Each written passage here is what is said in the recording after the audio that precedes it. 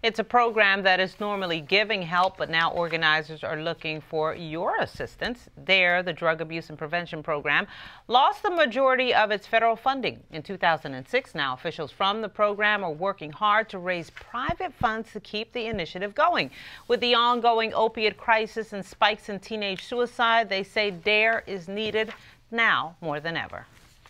We did lose funding for the program, so as well as to get it back for the schools and to enhance the program K through 12, we have to community fundraise. So stepping out to the communities, directly contacting the people and letting them know what we're doing and how we're getting it back to the schools, especially right now with Maryland issuing a state of emergency on heroin and opioids, as well as with the teen suicide rate that we're seeing going up in Maryland. We have to move as fast as we can to get the program back into schools.